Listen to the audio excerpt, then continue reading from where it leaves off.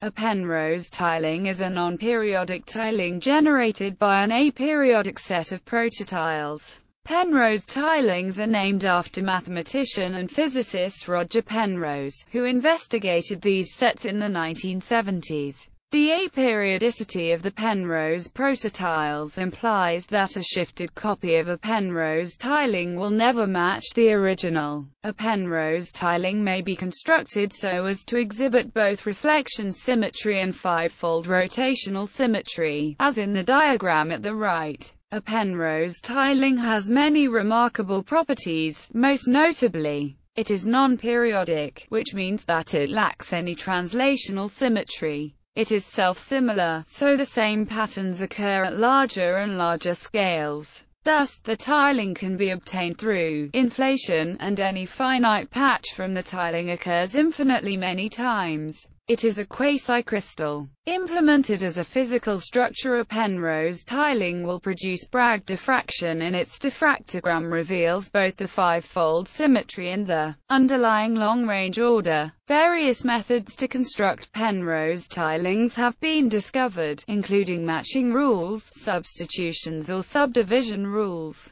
cut and project schemes and coverings. Background and history. Periodic and aperiodic tilings. Penrose tilings are simple examples of aperiodic tilings of the plane. A tiling is a covering of the plane by tiles with no overlaps or gaps. The tiles normally have a finite number of shapes, called prototiles, and a set of prototiles is said to admit a tiling or tile the plane if there is a tiling of the plane using only tiles congruent to these prototiles. The most familiar tilings are periodic. A perfect copy of the tiling can be obtained by translating all of the tiles by a fixed distance in a given direction. Such a translation is called a period of the tiling. More informally, this means that a finite region of the tiling repeats itself in periodic intervals. If a tiling has no periods, it is said to be non-periodic. A set of prototiles is said to be aperiodic if it tiles the plane, but every such tiling is non-periodic. Tilings by aperiodic sets of prototiles are called aperiodic tilings.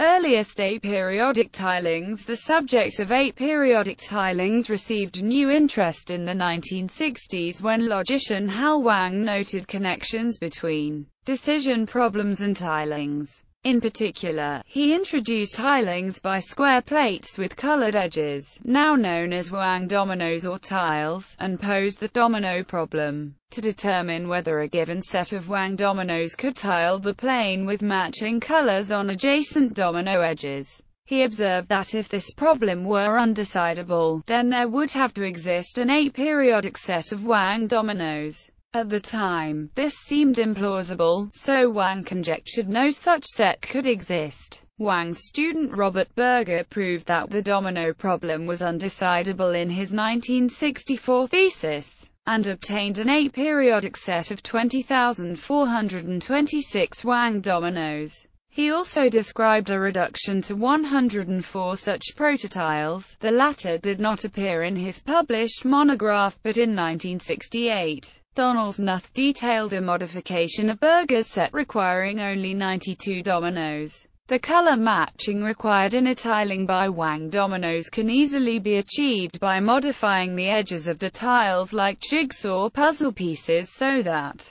they can fit together only as prescribed by the edge colorings. Raphael Robinson, in a 1971 paper which simplified Berger's techniques and undecidability proof, used this technique to obtain an aperiodic set of just 6 prototiles. Development of the Penrose tilings. The first Penrose tiling is also an aperiodic set of 6 prototiles, introduced by Roger Penrose in a 1974 paper, but is based on pentagons rather than squares. Any attempts to tile the plane with regular pentagons will necessarily leave gaps, but Johannes Kepler showed, in his 1619 work Harmonices Mundi, that these gaps could be filled using pentagrams, decagons and related shapes. Acknowledging inspiration from Kepler, Penrose was able to find matching rules for these shapes. In order to obtain an aperiodic set, his tiling can be viewed as a completion of Kepler's finite A8 pattern, and other traces of these ideas can be found in Albrecht Dürer's work. Penrose subsequently reduced the number of prototiles to 2, discovering the kite and dart tiling and the rhombus tiling. The rhombus tiling was independently discovered by Robert Ammon in 1976. Penrose and John H. Conway investigated the properties of Penrose tilings,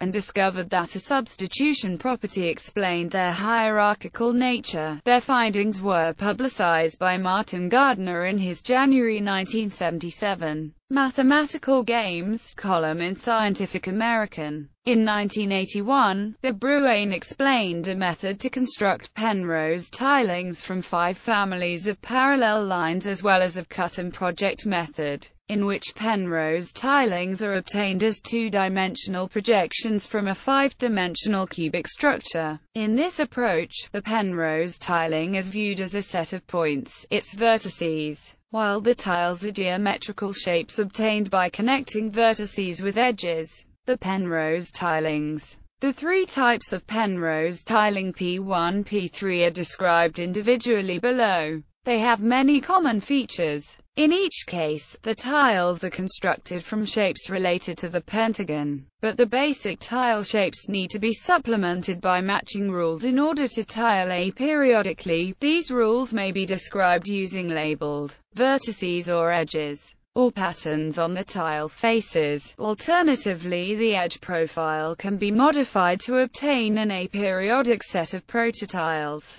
The original pentagonal Penrose tiling. Penrose's first tiling uses pentagons and 3 other shapes: a 5-pointed star, a boat, and a diamond. To ensure that all tilings are non-periodic, there are matching rules that specify how tiles may meet each other, and there are 3 different types of matching rule for the pentagonal tiles. It is common to indicate the 3 different types of pentagonal tiles using 3 different colors, as in the figure above right. Kite and dart tiling. Penrose's second tiling uses quadrilaterals called the kite and dart, which may be combined to make a rhombus. However, the matching rules prohibit such a combination. Both the kite and dart are composed of 2 triangles, called Robinson triangles, after 1975 notes by Robinson. The kite is a quadrilateral whose 4 interior angles are 72, 72, 72, and 144 degrees. The kite may be bisected along its axis of symmetry to form a pair of acute Robinson triangles. The dart is a non-convex quadrilateral whose 4 interior angles are 36, 72, 36, and 216 degrees. The dart may be bisected along its axis of symmetry to form a pair of obtuse Robinson triangles, which are smaller than the acute triangles. The matching rules can be described in several ways. One approach is to color the vertices and require that adjacent tiles have matching vertices. Another is to use a pattern of circular arcs to constrain the placement of tiles. When 2 tiles share an edge in a tiling, the patterns must match at these edges. These rules often force the placement of certain tiles. For example, the concave vertex of any dart is necessarily filled by 2 kites. The corresponding figure is called an ace by Conway. Although it looks like an enlarged kite, it does not tile in the same way. Similarly, the concave vertex formed when 2 kites meet along a short edge is necessarily filled by 2 darts. In fact, there are only 7 possible ways for the tiles to meet at a vertex. 2 of these figures, namely the star and the sun, have 5 full dihedral symmetry, while the remainder have a single axis of reflection. All of these vertex figures, apart from the ace and the sun, force the placement of additional tiles. Rhombus tiling. The third tiling uses a pair of rhombuses with equal sides but different angles. Ordinary rhombus-shaped tiles can be used to tile the plane periodically, so restrictions must be made on how tiles can be assembled. No two tiles may form a parallelogram, as this would allow aperiodic tiling, but this constraint is not sufficient to force aperiodicity. As Figure 1 above shows, there are two kinds of tile, both of which can be decomposed into Robinson triangles. The thin rhomb T has four corners with angles of 36, 144, 36, and 144 degrees. The T-rhomb may be bisected along its short diagonal to form a pair of acute Robinson triangles. The thick rhomb T has angles of 72, 108, 72, and 108 degrees. The T-rhomb may be bisected along its long diagonal to form a pair of obtuse Robinson triangles, in contrast to the P2 tiling. These are larger than the acute triangles. The matching rules distinguish sides of the tiles, and entail that tiles may be juxtaposed in certain particular ways but not in others. Two ways to describe these matching rules are shown in the image on the right. In one form, tiles must be assembled such that the curves on the faces match in color and position across an edge. In the other, tiles must be assembled such that the bumps on their edges fit together. There are 54 cyclically ordered combinations of such angles that add up to 360 degrees at a vertex. But the rules of the tiling allow only 7 of these combinations to appear. The various combinations of angles and facial curvature allow construction of arbitrarily complex tiles, such as the Penrose chickens. Features and constructions. The golden ratio and local pentagonal symmetry. Several properties and common features of the Penrose tilings involve the golden ratio phi equals 2. This is the ratio of chord lengths to side lengths in a regular pentagon, and satisfies phi equals 1 plus 1, phi. Consequently, the ratio of the lengths of long sides to short sides in the Robinson triangles is phi 1. It follows that the ratio of long side lengths to short in both kite and dart tiles is also phi 1, as are the length ratios of sides to the short diagonal in the thin rhomb T, and of long diagonal to sides in the thick rhomb T. In both the P2 and P3 tilings, the ratio of the area of the larger Robinson triangle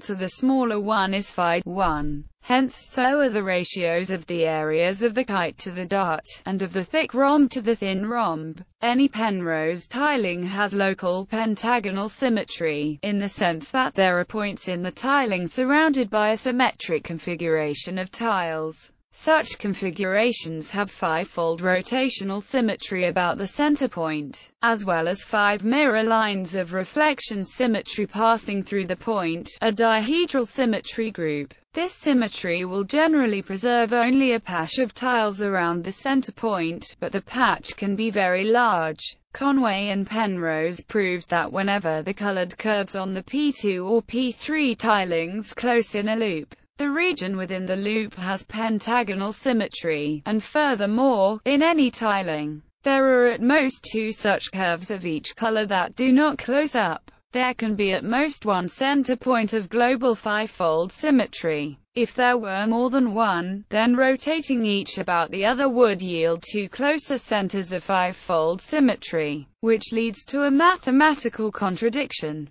There are only 2 Penrose tilings with global pentagonal symmetry. For the P2 tiling by kites and darts, the center point is either a sun or star vertex. Inflation and deflation. Many of the common features of Penrose tilings follow from a hierarchical pentagonal structure given by substitution rules. This is often referred to as inflation and deflation, or composition and decomposition, of tilings or tiles. The substitution rules decompose each tile into smaller tiles of the same shape as those used in the tiling. This shows that the Penrose tiling has a scaling self-similarity, and so can be thought of as a fractal. Penrose originally discovered the P1 tiling in this way. By decomposing a pentagon into 6 smaller pentagons and 5 half-diamonds, he then observed that when he repeated this process the gaps between pentagons could all be filled by stars.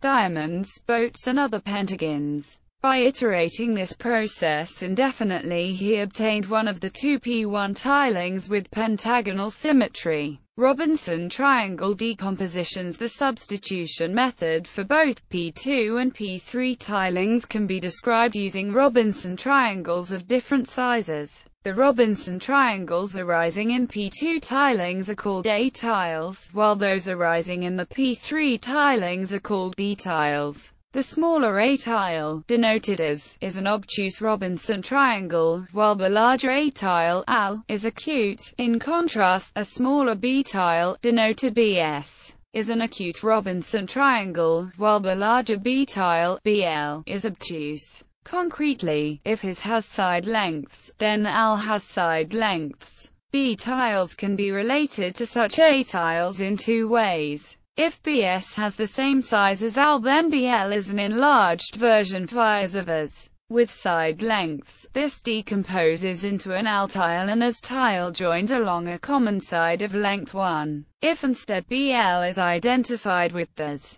then BS is a reduced version AL of AL with side lengths, joining a BS tile and a BL tile along a common side of length 1 then yields an AL tile. In these decompositions, there appears to be an ambiguity. Robinson triangles may be decomposed in two ways, which are mirror images of each other in the axis of symmetry of the triangle. In a Penrose tiling, this choice is fixed by the matching rules. Furthermore, the matching rules also determine how the smaller triangles in the tiling compose to give larger ones. It follows that the P2 and P3 tilings are mutually locally derivable. A tiling by one set of tiles can be used to generate a tiling by another. For example, a tiling by kites and darts may be subdivided into A tiles, and these can be composed in a canonical way to form B tiles and hence rhomb. The P2 and P3 tilings are also both mutually locally derivable with the P1 tiling. The decomposition of B tiles into A tiles may be written BS equals AL, BL equals AL plus AS, which can be summarized in a substitution matrix equation.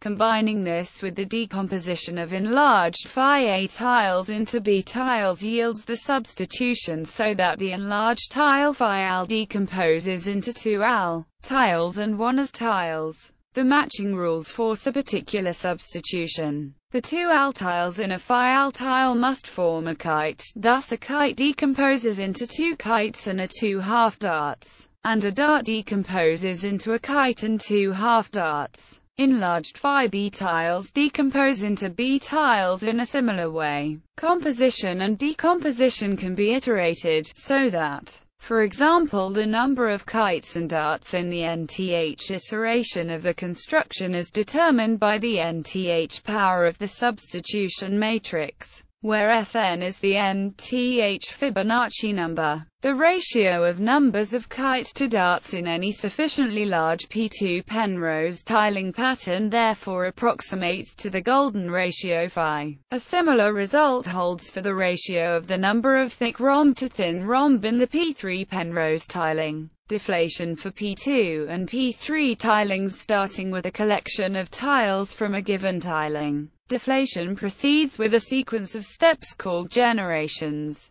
In one generation of deflation, each tile is replaced with two or more new tiles that are scaled-down versions of tiles used in the original tiling. The substitution rules guarantee that the new tiles will be arranged in accordance with the matching rules. Repeated generations of deflation produce a tiling of the original axiom shape with smaller and smaller tiles. This rule for dividing the tiles is a subdivision rule. Consequences and applications. Inflation and deflation yield a method for constructing kite and dart tilings, or rhombus tilings, known as up-down generation. The Penrose tilings, being non-periodic, have no translational symmetry. The pattern cannot be shifted to match itself over the entire plane. However, any bounded region, no matter how large, will be repeated an infinite number of times within the tiling. Therefore, a finite patch cannot differentiate between the uncountably many Penrose tilings.